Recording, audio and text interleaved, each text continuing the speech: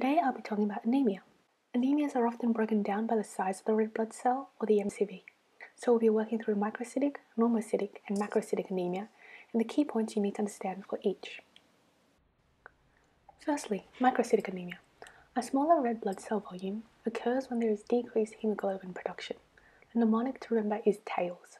T for thalassemia, where there is faulty hemoglobin synthesis, A for anemia of chronic disease, I for iron deficiency, the most common, L for lead poisoning, and S for sideroblastic anemia, where the cells are unable to use iron effectively to make hemoglobin. Remember, red blood cells have 4 globin chains, 2 alpha, 2 beta, each with iron or heme. Thalassemia occurs when there is a mutation of the genes that form these chains, and hence the red blood cell can carry less heme and oxygen.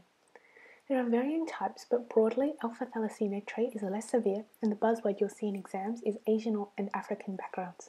Just remember A for Asia or Africa.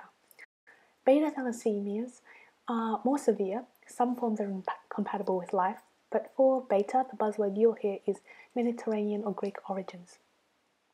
Iron deficiency anemias occur where there is increased demand, such as pregnancy, chronic bleeding, such as heavy periods, peptic ulcers, inadequate absorption, such as in gastric bypass surgery.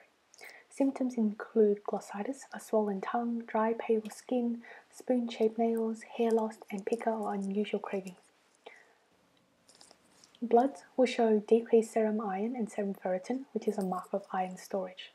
A blood film will show hypochromic and microcytic cells with abnormal shapes and unequal sizes. Pencil cells, as you can see, may also be seen. Thalassemia, on the other hand, tends to have more uniformity in cell size and shapes, and a much lower hemoglobin compared to MCV. Normocytic anemia is where the size of the red cells are within normal range, but there is a decreased amount of them circulating in the blood. The average lifespan of a red cell is around 120 days, so for some reason they aren't hanging around that long, or they aren't being made enough. If we see increased reticulocytes, so premature red blood cells, then we are more likely to think of loss or destruction of blood cells. If the reticulocytes are normal or decreased, then this suggests there is an issue with production. This might be due to bone marrow disease or also chronic disease. Chronic kidney disease particularly is a cause.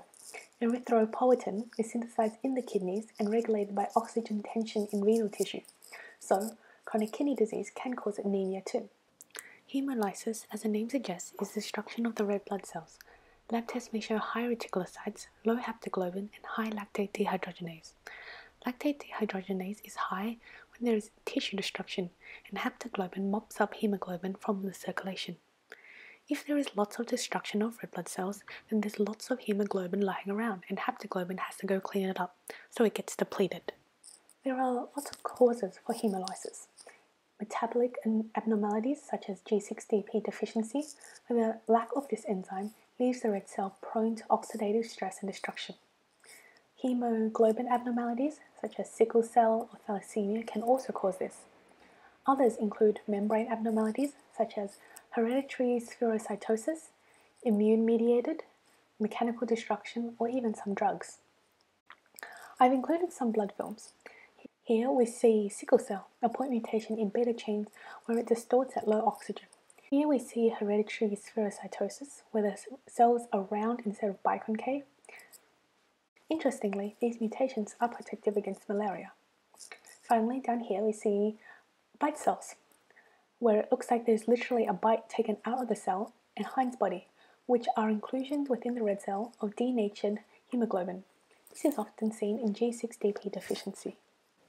Finally, let's talk about macrocytic anemia.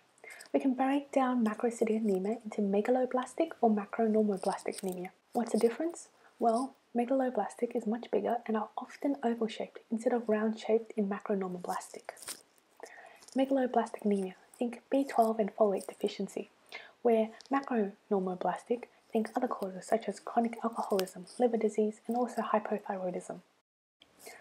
Vitamin B12 and folate are both important to DNA synthesis, so when they are deficient, you get impaired blood cell production, creating megaloblasts, large nucleated red blood cell precursors.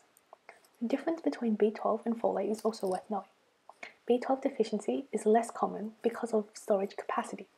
Usually, deficiency will be seen slower in onset, such as in the elderly.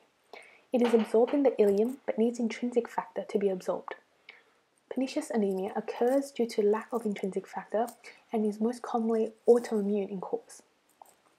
On the other hand, folic acid deficiency is more common, with faster onset. Folate deficiency in a pregnant woman can result in neural tube defect.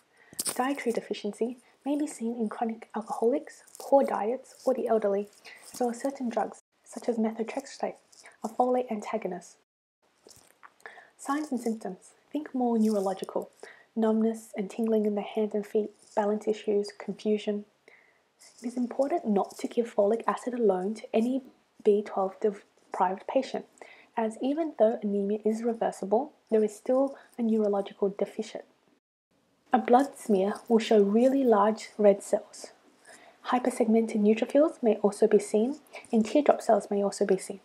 I think of teardrop cells as the bone marrow is crying, so the issue is in production early on. And that draws us to the end of our anemia talk. Check out our Notion notes for more information and feel free to ask us any questions.